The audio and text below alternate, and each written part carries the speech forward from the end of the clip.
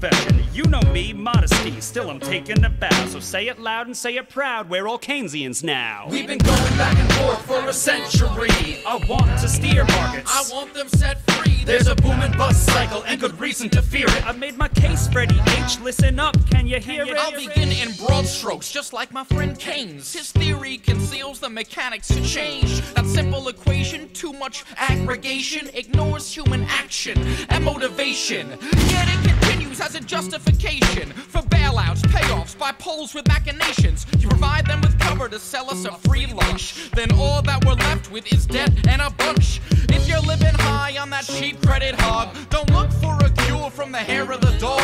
Real savings come first if you want to invest. The market coordinates time with interest. Your focus on spending is pushing on thread. In the long run, my friend, it's your theory that's dead. So sorry there, buddy, if that sounds like invective. Prepare to get schooled in my Austrian perspective. We've been going back and forth for a century. I want to steer markets, I want them set free. There's a boom and bust cycle and good reason to fear it. Play low interest rates. no, it's the animal spirit. Alright guys, welcome back to Wolfpack Cryptos and MMGinvest. First of all, this is not financial advice. Consult your financial advisor. I am not your financial advisor. Equities, cryptos are extremely volatile, extremely risky. Once this video is uploaded, it's pretty much obsolete because prices tend to pump and dump. They're extremely volatile. Always have stops in place and your emotions out, and that's about it, I think. Alright, so I will talk about the Bitcoin price first, because some of you, it's all you care about. And then I will talk about the stock market and everything else that's going on. This video, I'm just kind of gonna freeball it here and see where it takes me. Alright, so I posted on the 25th. Today is the 27th, so 2 days ago. I was stopped out of Bitcoin, and I was stopped out, well, basically at 3,900. That's where I placed my stop. I said that in my last Bitcoin video as well. And ever since then, the price of Bitcoin has been falling. So let me real quick get Bitcoin out of the way. Here's the 4-hour chart. This is starting to look like some sort of head and shoulders. It's not really a head and shoulders, but you know, the pattern, it's similar to one, and this is not good. Now the RSI, MACD, and all those oscillators, the volume indicators, they are a bit oversold on the 4-hourly, but what I'm really more interested in is the daily. And the daily just broke through what used to be major overhead resistance, and that's very negative. The MACD is going to cross for the daily, and the RSI has a long way to go to reset itself. And the MACD hasn't even crossed yet, but it's going to. So that's the daily on Bitcoin. So what does that mean? That means I expect, let's go to the weekly real quick. I mean, the MACD and the RSI, they're divergent to one another. So that's not telling me much. The weekly doesn't look that great. Basically, it doesn't matter. I'm just looking at the daily here. As of right now, I expect the price to revisit around 3,200. We'll see if it holds up there. If it doesn't, then the next major support is 2,800, which is under 3,000. And it looks like we could easily fall to 3,200. We'll see where it goes from there. By the way, guys, if you only watch my videos, it's not going to help you all that much. If you do, click on the link below the video for the free newsroom. I keep you guys updated with my thoughts and opinions, and I literally tell you guys what I'm doing live, right, every day. So my last Bitcoin chart that I posted in the newsroom, Well, I was still waiting on the sidelines for the Bitcoin shorts to get squeezed and to possibly push the price back above 3,900, and that's when I was going to buy back in if the price went back above to 3,900 and broke that resistance, but it didn't. Obviously, the price broke down because right now we're sitting at 3,590. So I don't see any indication of bullishness as of right now for the short term. Here's the daily on the longs and the shorts. Looks like the longs are falling with the shorts, or they were for a second. You know, the price can still recover from 3,200 if these shorts continue to get squeezed while the longs catch a bid. So for the next few days and weeks, I mean, we're just going to have to watch the price of Bitcoin and the longs and versus the shorts and see how that plays out. Overall, the one thing that I am worried about, and I have to tell you guys,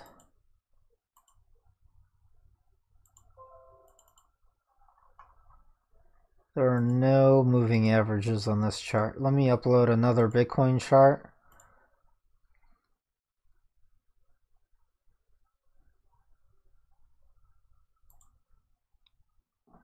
So the 200-week moving average on Bitcoin, it has never been broken. And that is this white line, this thick line. It does go lower down here, but it's not showing up on the charts. So I don't want to see Bitcoin break below 3,000, because if it does and it keeps falling, I mean, yes, there is 2,800 and there's some possibility the price could recover from there and that'll be the bottom. But the fact that this rebound broke down so quickly and so early, it didn't even go above 4,300. That is a huge sign of weakness. And I was hoping we would have gotten that V-bottom reversal, and that would have put in the bottom for Bitcoin, but it didn't. And that's just what's happening right now. So 2,800, if not that, and we break below the 200-week moving average. This is a weekly chart, by the way. The next bullish trend line is all the way down around, well, 1,100. So not good. What I'm trying to say is below 2,800, I don't see any support. And I just don't see any support until we get back down around 1,300 and 1,100. That's the only next support. And that pretty much wipes out the entire bull rally and gains from 2017. So that's why I was bullish on this huge dead cat bounce now. Now this turned out to be a dead cat bounce because it failed on Bitcoin the past few weeks. It was nice for some nice gains. I mean, we had some nice gains on the altcoins and Bitcoin. But the fact that this just failed is very, very bad. Not good. So the best we could hope for is 2,800 holds, and the price gets back above the 200-week moving average, and it trades sideways for a very long time, and then it starts trending back up. But if this 200-week moving average is broken, then that's not good. That's very bad. It's very not good. I don't know what to think at that point, because that could put us in a even longer bear market that could last another year or 2 years. I don't know, but I mean, I do have January. Was it January? When did I estimate? Okay, June of 2019, time-wise, if you compare it to the 2014 bear market, Yeah, so if this bear market lasts as long as the 2014 bear market, then in June of 2019, the price should be recovering. But if the price seriously falls below the 200-week moving average, which it has never done really before, I mean, it's fallen below it, but it was bought up quickly right afterwards. But if the price falls below it again, and it's not bought up within the same week or within like 2 weeks of it falling down there, then I am very bearish. Then I don't know if the market can recover or if it ever will. At that point, I really don't know. And then it gets, scary. Then everyone's very doubtful. Yeah, so let's hope the 200-week moving average could hold the price up. And I'm telling you, that's anywhere between 3,100 and 2,800 area. And let's hope the price does not break below that. Alright guys, let's get into the stock market.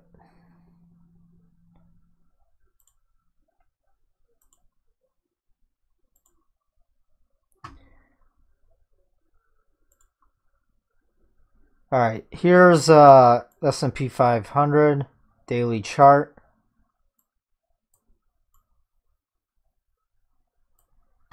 So you can see we had a huge bounce. I did post in the free newsroom that yesterday morning, I believe, NASDAQ E-mini 100 and Russell 2000, I moved my stops higher. Where is it?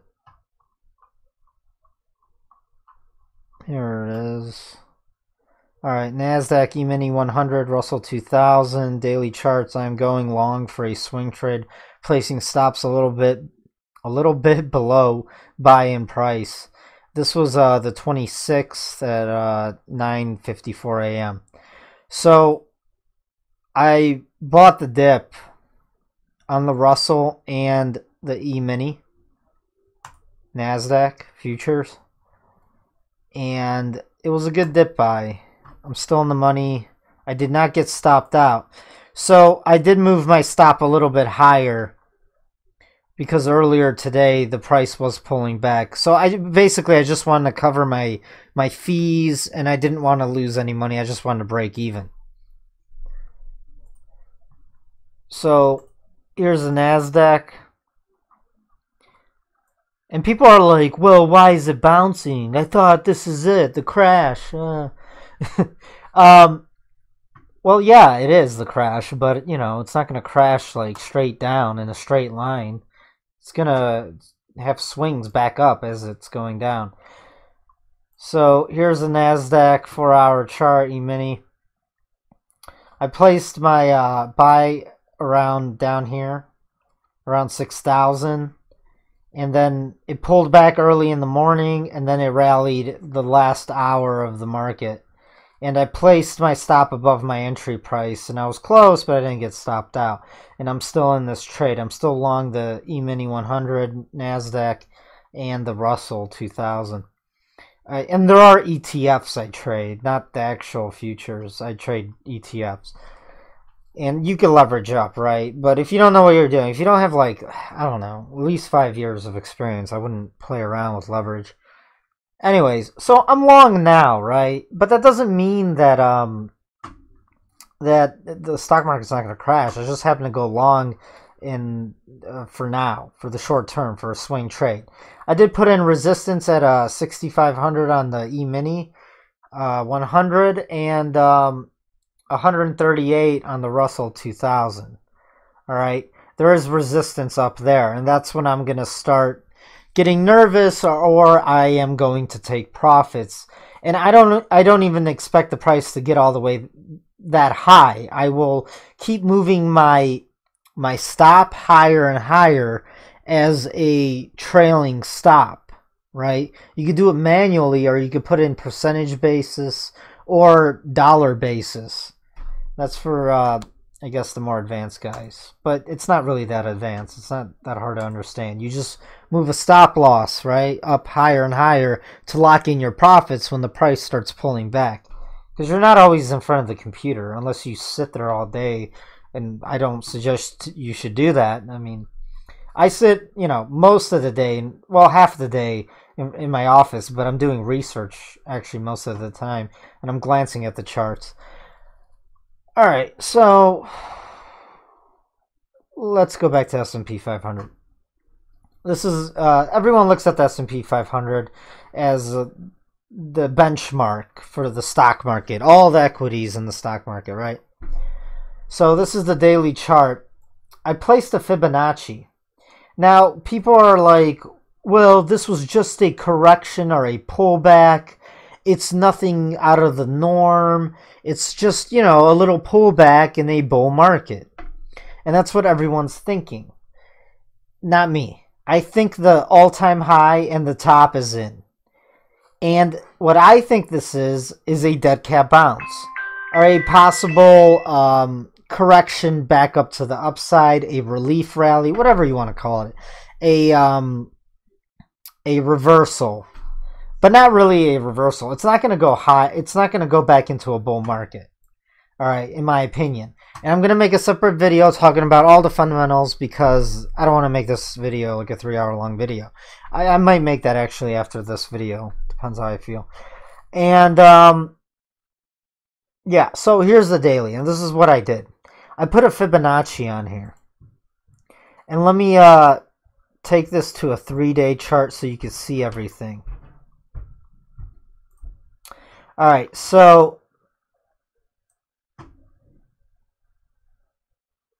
if I remove this air so you guys can see the price, it's right there. I put a Fibonacci, and I started the Fibonacci retracement all the way from the beginning of 2009 when the central banks started printing money and bailed out the banks. So here's the mortgage-backed security crisis, the crash of 2008, 2009.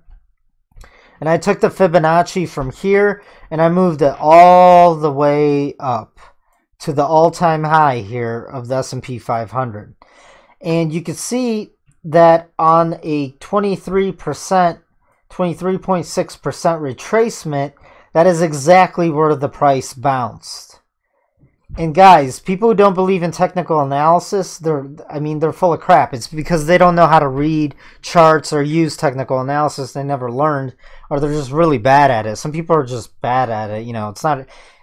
I truly believe you have to be kind of the person to enjoy this, or maybe you have to have an art-based mind, like you think from the left side of the brain, not the right.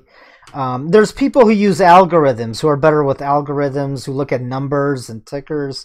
I'm more of a visual learner, so it's easier for me. All right, so the price bounced from the 23.6 percentile Fibonacci, and that makes perfect sense. That's why we have the Fibonacci retracement. Usually we get bounces at these major fibs, right? And not just that, look at that. There's actual support. There's a cluster of price action giving it some support right at that Fibonacci. Down here at the 38.2% Fibonacci, there's a cluster of price action which acts as resistance and support, but when the price is coming back down, it acts as a major support. So I will be looking, as this market continues to crash in the coming months and years, this will be another major support that the market's going to come down to, all right? And then if we look further into the future, there will be another support of 50% Fibonacci down at 1,800 on the S&P 500. And then finally the 61.8 percentile fib at 1,500, all right? So that's why I bought the dip, because of technicals and support levels.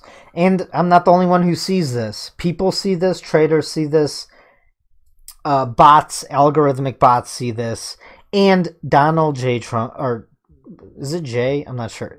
Donald Trump saw it. So he probably asked someone, I don't know. Probably asked Steve Mnuchin, when's a good time to send out a tweet to my following so they buy the dip? and we can keep the market higher. And I honestly, I'm disappointed in Trump for doing that because, for one, his followers, his supporters, his voting base, anyone who listened to him and bought the dip because of him, I bought the dip not because of his tweet, but I bought the dip because of technicals. And he probably, knew about the technicals because he has advisors, and he saw some support, and he tweeted out, buy the dip, and a lot of people did buy the dip, and now the price is going back up. And I don't really think Trump's tweet really had anything to do with this bounce. It's just the technicals, all right? But the problem is Trump tweeted that because he's scared. He's panicking. He doesn't want the stock market to keep crashing, right? So he wanted to put in a bottom to this crash, and he didn't, but the support level did, right? So listen, the all-time high, I believe, is in. If the price could get back above 2,800, then I will start thinking that I am wrong. But I don't think the price is going to get back above 2,600. So to me, this is just a dead cat bounce, some short-term price action in a bear market. Listen, we did fall also 20%. If you actually take a ruler and measure this,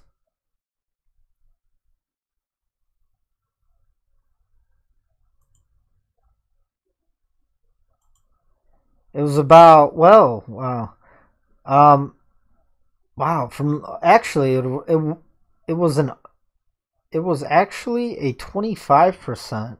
I thought it was 20%. Let me zoom in because it's not as accurate. All right, so from the all-time high, let me take a ruler and measure this one more time so I don't look like an idiot. All right.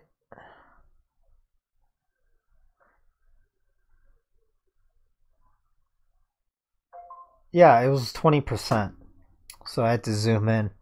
So it was exactly a 20% drop. And guess what happens after the market from the all-time high falls 20%? It's textbook. You are in a bear market. So everything came into play, right? It was the perfect storm, you could say, for a correction back up to the upside, or a reversal, or a dead cat bounce. The technicals, the support line, the Fibonacci, Trump's tweet, and another thing, the plunge protection team. Listen, if you guys have ever read Jim Rickards' books, he has good books. Jim Rickards is like an economist. He also worked at Long-Term Capital Management, which was this huge firm in the 90s, which almost crashed the entire stock market because it became so big. It's a long story, though. He used to work for them, and then he was like an advisor to the Pentagon. And he would go, because the Pentagon and the government, right, sees the stock market and the economy as a national state of, not emergency. It's they view it as a well, the economy, if it crashes, right, they view that the defense industry views that as a major threat, right? So Jim Rickards, an economist, he's written a lot of great books, actually. I enjoy his books. He would go to the Pentagon and he would advise them on the economy and whatnot. And they also did studies on insider trading after like 9/11, and they did studies on all kinds of things like that. Anyways,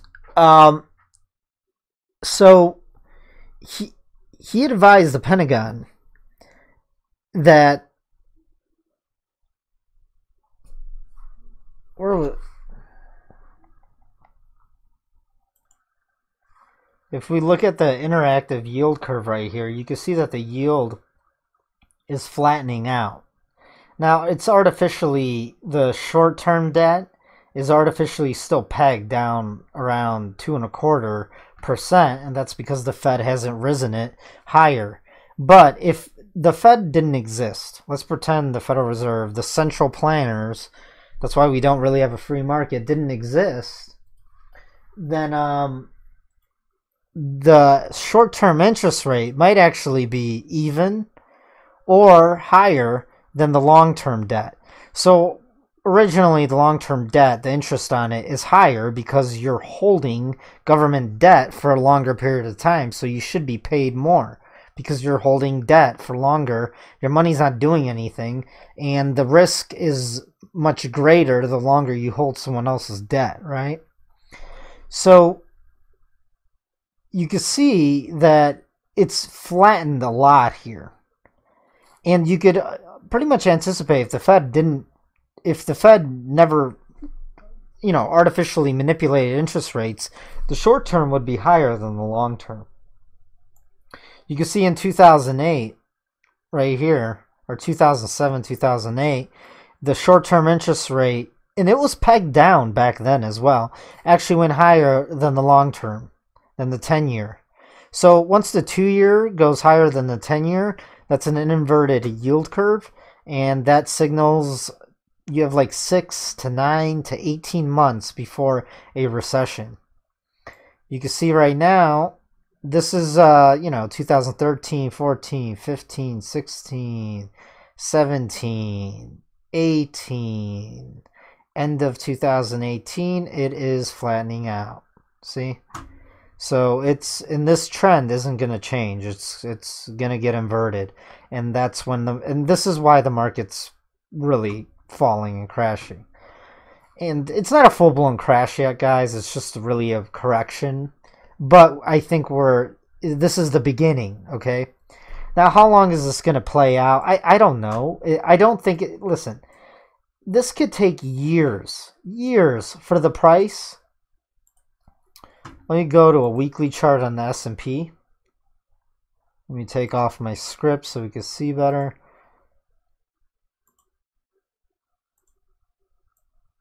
I mean, we're all the way up here. See that? This was the bottom in 2009. We have a long way to go. And it's not going to fall down there in 1 week, okay? It's not going to fall down even in like 6 months. This is going to take a few years to play out. To fall all the way back. I mean, if the market crashes all the way down to the 61.8% Fibonacci, that is actually a typical recession that the United States sees. That the United States has been seeing in recent decades, okay, since like the Great Depression. So this is still somewhat normal, right? Now, if the market crashes past the 61.8, that's when we start seeing massive amounts of inflation, the government and pensions and everything just blowing up, and we start seeing Venezuela-style stuff and Banana Republic, okay? And if we start falling down to the 78.6% Fibonacci, this will be extremely, extremely painful. I'm talking more than likely you will lose your job and all your neighbors, all right? If we actually fall past the 2009 bottom, that is the end of empire stuff. That is like the collapse of the Roman Empire, okay? Now that I've said that, okay, there is a thing that's going to there's another situation that could happen, right? What they could do is just print so much money, like Venezuela, right? So what would happen is the stock market in fiat terms and dollar terms actually could keep going higher and higher. But in the real world, your dollars are like losing value like every day. And the stock market will keep going higher, but inflation will start running rampant. It'll be runaway inflation. Like, imagine the price of everything right now 5 times higher. And then your quality of living is falling, the economy is falling apart, but the stock market in a way is going up. But you're still losing money even if you're still in the stock market, because inflation's going to erode and eat away any of your gains from holding stocks or whatever. I don't even think that's going to happen. Traders and investors are too smart. I don't think that's what's going to happen. What is going to happen is gold. So here's gold on the weekly.